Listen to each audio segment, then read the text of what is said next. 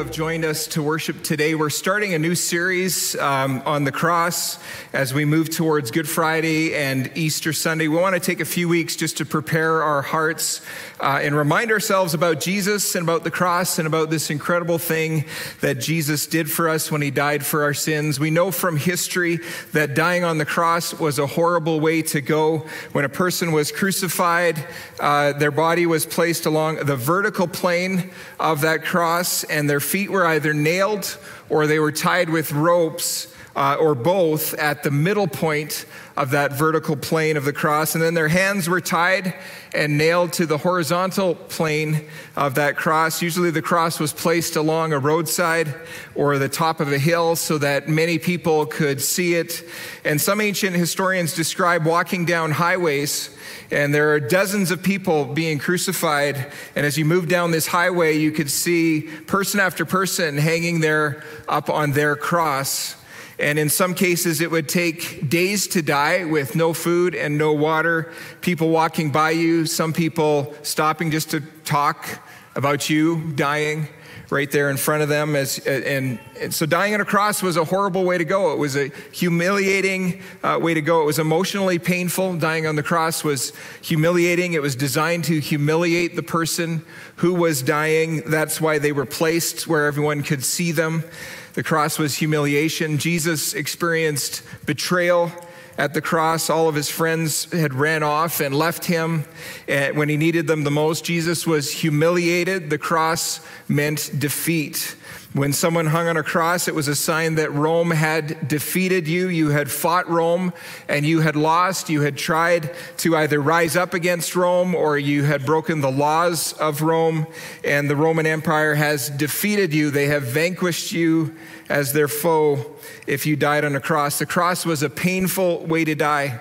In Jesus' case, he was whipped and beaten. The whip the Romans used was called the cat of nine tails. It was a whip that had 9 rope ends on it, and each of the ends had a jagged piece of metal material tied onto it. And this whip ripped into Jesus' flesh, into his skeletal tissues, into his vital organs. In fact, one of the reasons that Jesus only lasted 1 day on the cross is because of this beating that he suffered. The cross was just the final straw. But Jesus, his flesh was torn open. He had lost so much blood already. He was beaten, he was bloodied, and already dying even before they hung him on that cross. And then the crucifixion itself, they took spikes and pounded them into his hands and his feet. And just to breathe, Jesus actually had to lift his back. And you think of all of the shredding and the bleeding from the whipping, and he would have to lift it up as it grated against this wooden cross just to get a gulp of air. So the cross was physically painful. It was a form of humiliation. It represented defeat at the hands of the Roman Empire. And this begs the question, why would anybody want to die on a cross? Why would anyone want to go to a cross and die that kind of death? Jesus said that he chose the cross, that he willingly laid down his life on the cross for you and for me. We know that Jesus did this willingly because in John chapter 10, verse 18, Jesus says, "The Father loves me because I sacrifice my life and take it up again." That phrase, "sacrifice my life," refers to his death on the cross. That phrase, "so I take it up again," refers to his resurrection from the dead. So Jesus is saying, the Father loves me because I am going to the cross and because I'm going to rise from the dead. Interesting statement. And then Jesus says this, "No one can take my life from me. I sacrifice it voluntarily, for I have the authority to lay it down when I want to and to take it up again. For this is what my Father commanded." In Jesus' statement here, we see 3 things that are very important. First of all, no one could take Jesus' life from him. This means that Jesus chose when he was going to die. He was protected from death until the right time, the time when he chose to willingly die. It also means that he chose the cross as the form of his death. In the events leading up to the cross, and as all of these events are unfolding, Jesus knew where this was going, and Jesus knew that he was going to die by crucifixion. So Jesus chose the when, and Jesus chose the how of his death. No one can take my life from me. Jesus also voluntarily sacrificed his life. No one was forcing him to do this. Jesus was making a choice that he wanted to make. And we've seen in the Genesis series that we just finished the importance of choice. When human beings got into this mess in the first place, sin was introduced into the world by human choice. And Adam and Eve chose to disobey God. And even after the fall, Cain has a choice, and he chooses to disobey God. He chooses the pathway of sin. And every day we have a choice whether we're going to obey God and follow God or not. And we know right from wrong. We know what sin is. We know what sin is not. And even as Christians, sometimes we choose, even though we know better, sometimes we choose to sin. We choose to disobey God. We choose to go against God for a season in our lives. Now, that season usually turns out very badly in the end. When we choose to go against God, things go well for a time because we're kind of living off of the residual blessings of walking with God. But over time, the more that we ignore God and the longer we leave God out of the picture, the more sin gets a grip on our lives, and eventually life starts to go very badly. So we've all chosen to sin. We've all chosen to go against God. And it's important that Jesus has a choice to save us from sin, because human choice got us into this mess, the mess that the entire world is in. It's important that Jesus is able to say, I voluntarily lay down my life. I choose to lay down my life. The first Adam chose to disobey God. Jesus is known as the second Adam, and he chooses to obey God and go to the cross and deal with the results of sin that the first Adam caused. In other words, it is really important that Jesus has this choice. Jesus chooses to sacrifice his life. He lays down his life voluntarily. And as you and I go into the Easter season, as we lead up to Good Friday, where we remember the crucifixion, and as we lead up to Easter Sunday, where we celebrate the resurrection of Jesus, I encourage you just to take some time and to ponder this statement that Jesus makes here. No one takes my life from me. I sacrifice it voluntarily. Jesus chose to go to the cross for you and for me. What can you choose for him? Jesus gave up his life for you and for me. What can you give up for him?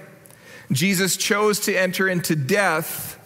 What can you die to for him? In Christian tradition, there's something called Lent, and Lent is a preparation season before Easter. And often people will give up something for Lent. People will give up movies for Lent, or they'll give up chocolate for Lent, or they'll give up sugar for Lent. And the idea is because Jesus gave up something for us, what can I give up for him? And is there anything that I can die to during this season leading up to Good Friday? Is there anything that I can die to out of respect for Jesus dying for me and what he did for me? Think about that as we walk through the coming weeks in the Easter season. Maybe there's something in your life that you want to give up, that you want to release to God, and maybe just for this season, or maybe it's something you want to give up permanently. Third thing we see here is that it is the Father's will for the Son to have this choice. It's important to God and to the Trinity, the Father, Son, and Spirit. It's important for God that Jesus has this choice as a human being to voluntarily give up his life for you and for me. Okay, so Jesus did have the choice. We see that from John 10, verse 18, that Jesus did indeed have the choice to go to the cross. It was not something that was forced on him. He chose to walk this path of suffering, of humiliation, of defeat, of pain, and finally of death. So why would Jesus go to the cross? Why would Jesus do this? Well, first of all, Jesus died to bring you back to God. When Adam sinned, humanity was separated from God. We had no way to get back to God. In fact, the Bible tells us that we were enemies of God. Did you know that?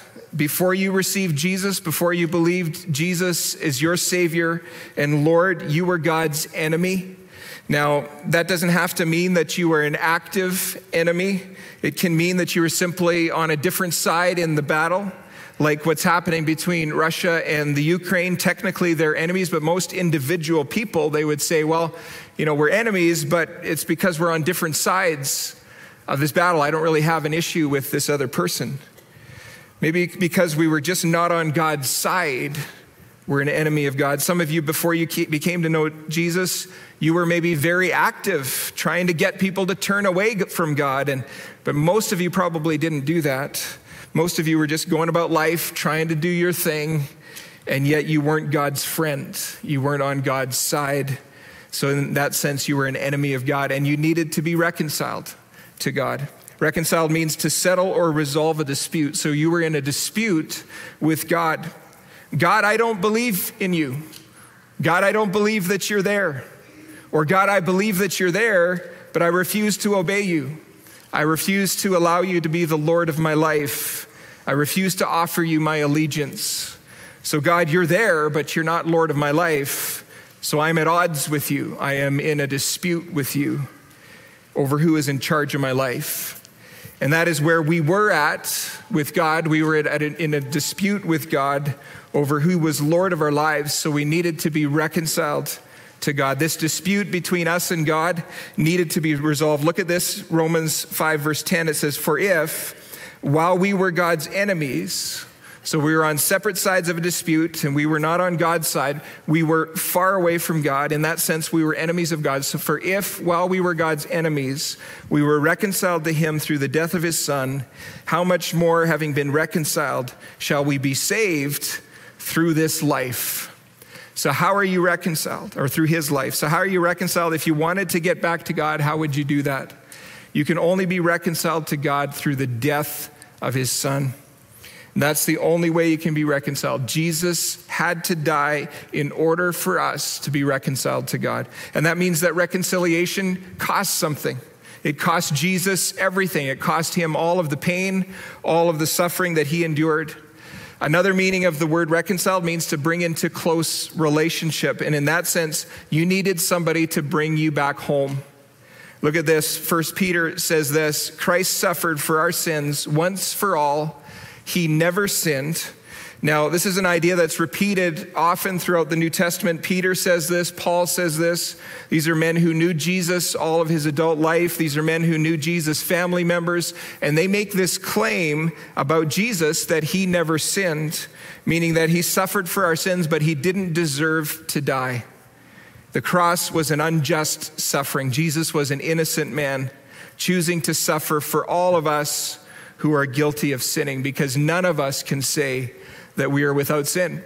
None of us can say that we've never sinned. Only Jesus is able to say that. Christ suffered for our sins once for all time. He never sinned, but he died for sinners. And why did he die? To bring you safely home to God. He suffered physical death, but he was raised to life in the Spirit. So Jesus died to bring you close to God. Now, if you are here or if you're listening online and you do not yet trust Jesus as your Lord, this means that you are far away from God, just like the rest of us were at one time. And no matter what you do, you cannot earn your way back to God. No matter how hard you try, you cannot reconcile yourself. You need a mediator. You need someone who is sinless, someone who is perfect to enter into the picture and to bring you back to God. And for those of you who do say, Jesus is Lord of my life, this is something that you need to identify with and just let this soak into your spirit, because you are reconciled. That is true about you. In Christ, you are reconciled. You've been brought home. You are at peace with God. And that is something to celebrate. That is something that should put a smile on your face. That's something that should bring joy into your spirit. So Jesus died to bring you close to God. Jesus also died to set you free. We talked about this in the Genesis series. What are the three things that happened to humanity when we chose to go against God? Well, first thing, sin entered the world.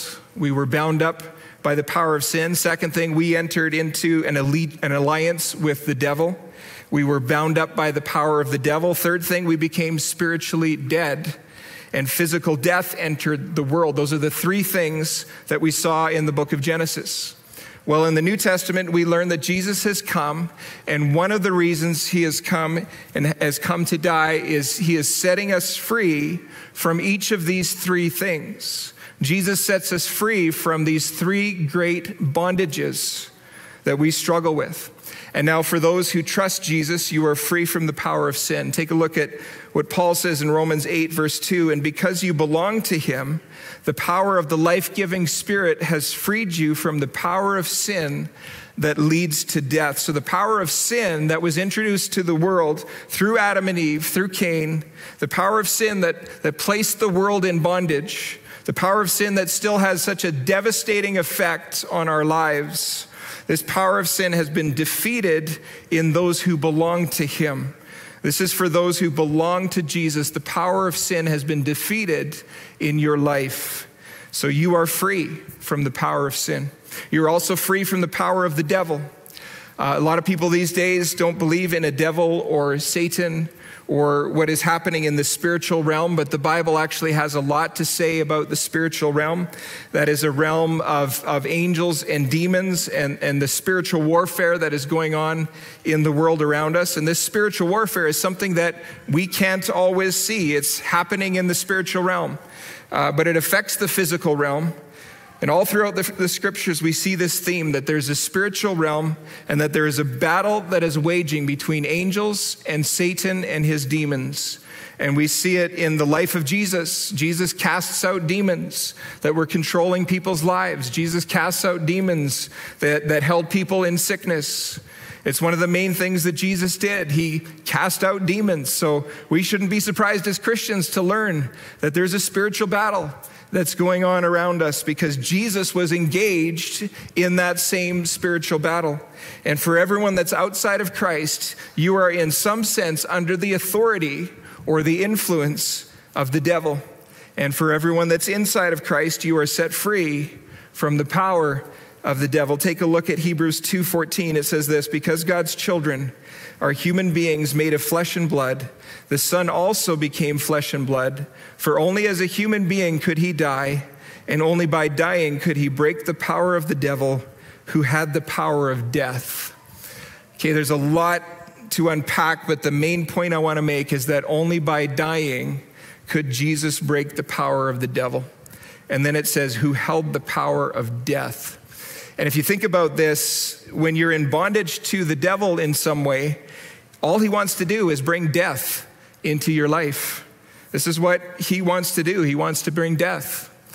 When I was growing up, some of you know that my parents were foster parents, and we had 43 different foster brothers and sisters come into our home over the years. And I got to meet so many different people and hear about so many different life stories.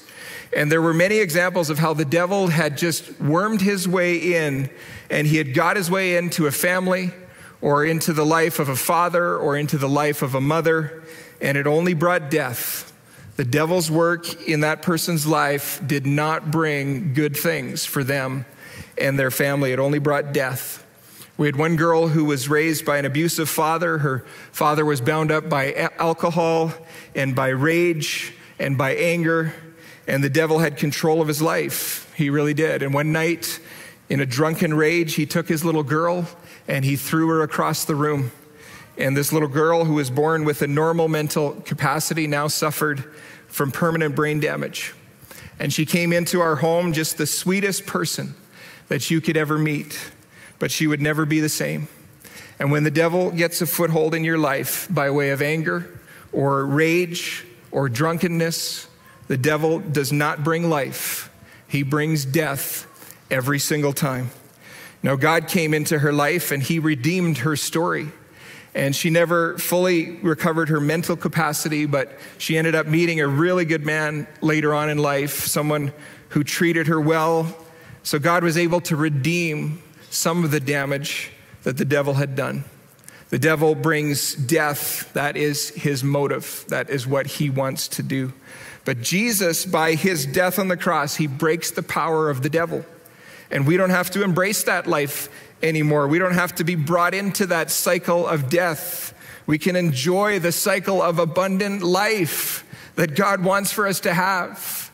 So you're free from the power of sin, you're free from the power of the devil, and you're free from the fear of death. Hebrews goes on to say, only in this way could he set free all who have lived their lives as slaves to the fear of dying. Only by dying on the cross could Jesus set us free from the fear of dying. And I've seen this many times when I do a funeral for a family who was solidly in Christ, where the whole family understood that there's a resurrection, that there's a future, that there is a hope for this person. They are now in heaven and they're celebrating with God, and they are enjoying all of the beauty and all of the enjoyment of our ultimate home, because this is not our home. We are just passing through. This world is not our home. Our home is in heaven. Our home is with Christ.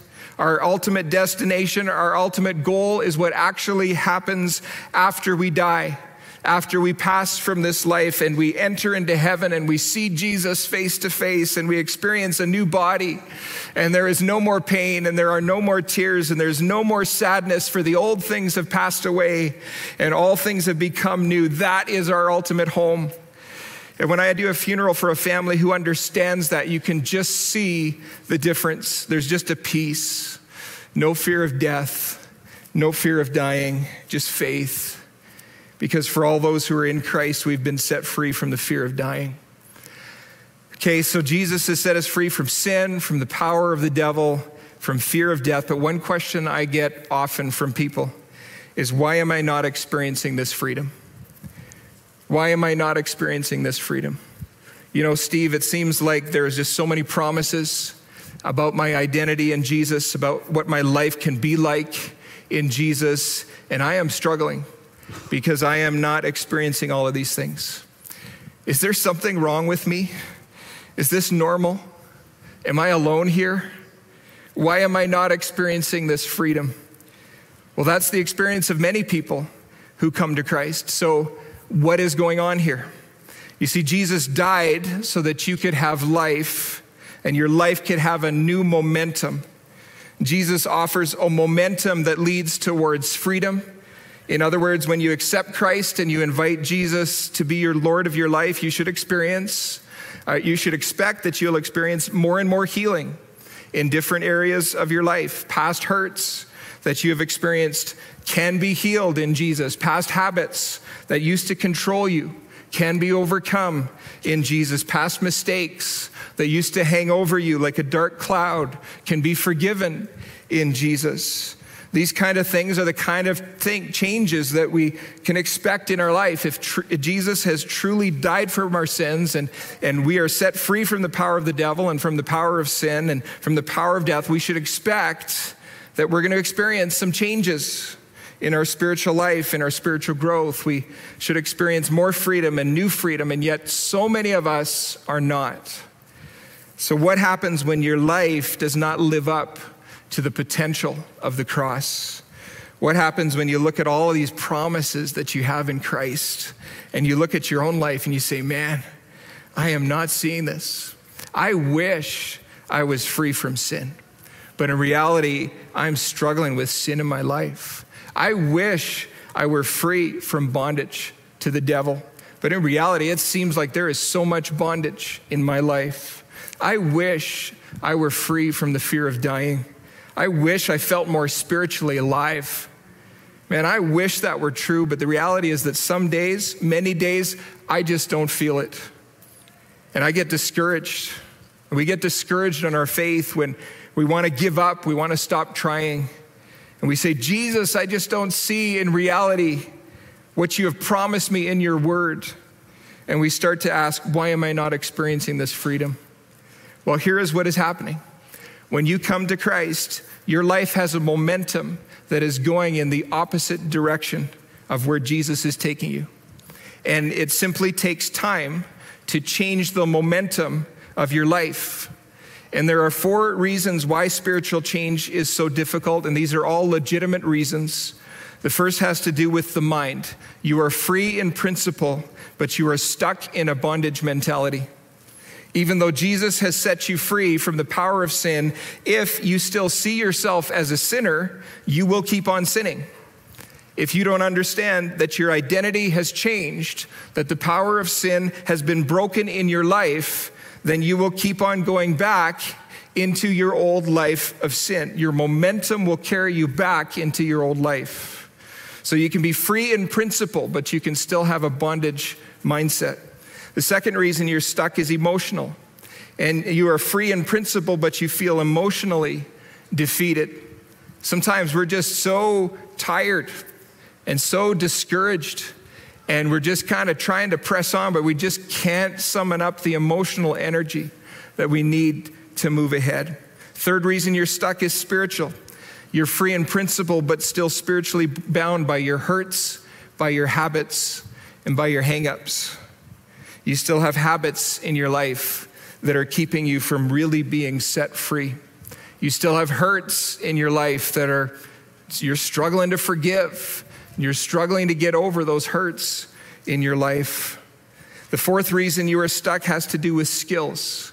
You are free in principle, but you're still learning how to live out your freedom in Christ. And there's actually a skill to learning to live out all of these things that Jesus died for you to be. And just like with any skill, it takes time to learn. This is what discipleship is all about. Discipleship is about learning how to cooperate with the Holy Spirit to change the momentum of your life. There's a story in the Bible about a man that Jesus met. He met him at the pool of Bethsaida. And the pool is surrounded by hundreds of people, and they're all in bondage. They're all people who are suffering in some way. They're blind, they're lame, they have some other issue. And all the people are there at this pool because they believe that once in a while an angel comes down and stirs up the water, and the first one into the water after the angel stirs up the waters is going to be healed. And so they're there waiting for this mysterious move of God to somehow heal them. And Jesus meets a man who's been there for 38 years. And Jesus asks him this question. He says, do you want to get well? Do you want to get well? It sounds like a strange question. Jesus, of course I want to get well. That's why I've been sitting here for 38 years and waiting for this miracle move of God so that I can get well. Of course I want to get well. But sometimes we grow used to being stuck in a bad story. We grow used to being stuck in bondage. There's actually comfort in bondage. And looking out at a life where we are set free, we don't know what that life could look like. Sometimes we're so attached to our wounds that they have become a part of us and a part of who we are. And so Jesus asked this man, do you want to get well? Do you really want it? And then the man brings up all of his excuses. He says, well, you know, I don't have anyone in my life to help me into the water when it's stirred up. It's just me. And when I'm trying to get into the water, somebody else gets in ahead of me. So he has all of these excuses. In other words, it's not my fault. It's everybody else's fault. This is just how it is. This is just my life. And this guy is clinging to his old identity and blaming his condition on people around him. And he was stuck in his excuses. And he basically says, the momentum of my life is against me. I can't be made well because the momentum of my life is against me. Here's the thing. Sometimes we prefer to live in the certainty of our dysfunction rather than embrace the uncertainty of change. That's where this guy is at. He would rather live in the certainty of his dysfunction than live in the sufficiency of what Jesus is ready to do for him. And then Jesus says to him, okay, if you want to get well, then pick up your mat and start walking. You see, the first step to freedom is a decision to take up your mat. And in this case, take up your new identity. Don't get stuck in your old identity. Well, I'm just a sinner. No, you're not a sinner. Jesus died to free you from that. Jesus died to set you free from the power of sin. You are not a sinner. You don't have to sin. You don't have to stay in that prison. You don't have to stay in bondage to whatever it is that you're in bondage to. You have already been set free. The man gives all kinds of excuses, and Jesus just says, take up your mat and walk. And Jesus is saying to you and to me, hey, I set you free. I set you free from the power of sin. I set you free from the power of the devil. You don't need to hang on to that old stuff anymore. Let me tell you a secret. Everything is already there in Christ for you to be free. But when you come to Christ, the momentum of your life is against you. The skill of learning to walk in the freedom that Jesus has given is learning how to shift the momentum of your life so that you can learn to experience freedom. And it takes a little bit of effort on your part. There is everything that Jesus has done for you, and then there is discipleship. And discipleship is where you take up what Jesus has done for you, and you get up and you start to walk in it. And this involves training your mind in your new identity. How do you shift the momentum of your thought life? Well, it involves spending time reading the Bible, spending time in prayer, talking with God, and allowing the power of the Spirit of God to start to change you from the inside out. And that takes discipline. It involves training your heart. And sometimes you need to grab onto the will of others while you are gaining strength, because you can't do it on your own. And if you are emotionally discouraged, you just can't do it. This man by the pool, what's his excuse? Well, I have no friends to help me, right? We all need friends. We all need support, even more so in the Christian life, because it's not an easy life. And we weren't meant to do this on our own. We need support and we need friendships. We need others to pray for us. We need to offer support to others. We have about 27 small groups that meet in homes, and they meet for Bible studies here at the church.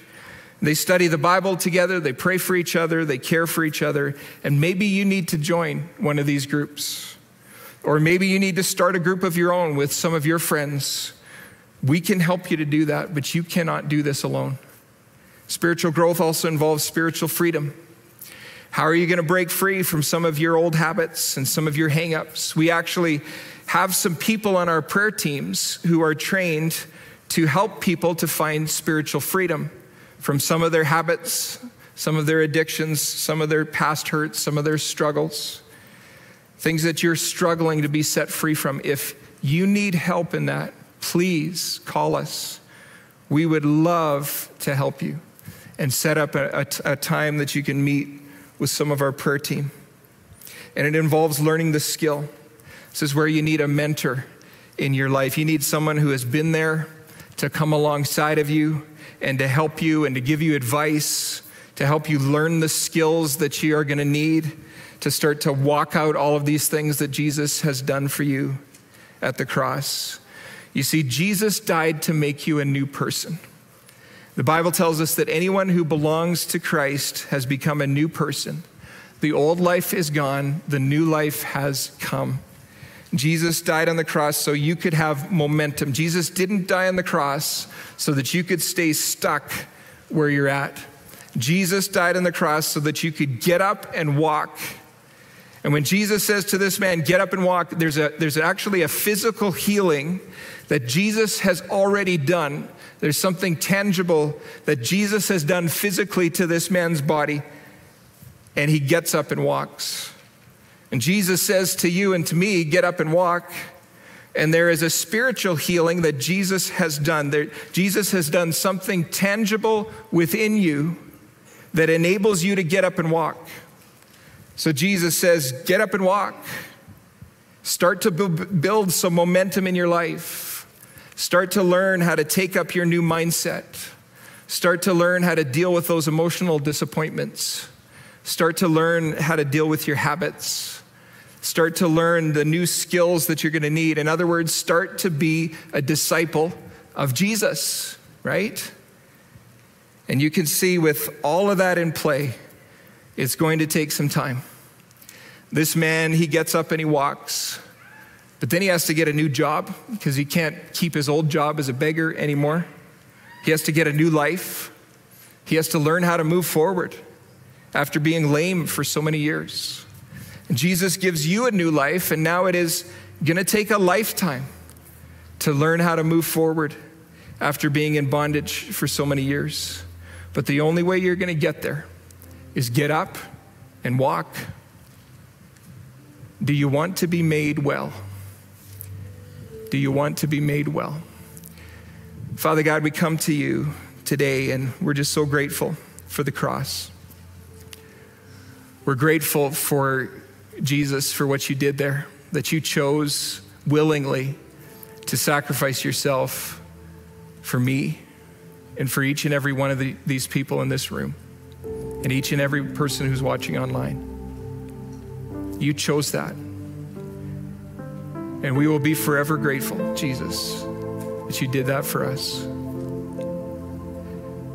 Thank you that you set us free from the power of sin, that you set us free from the power of the devil, that you set us free from the fear of dying and from spiritual death. You made us alive in Christ.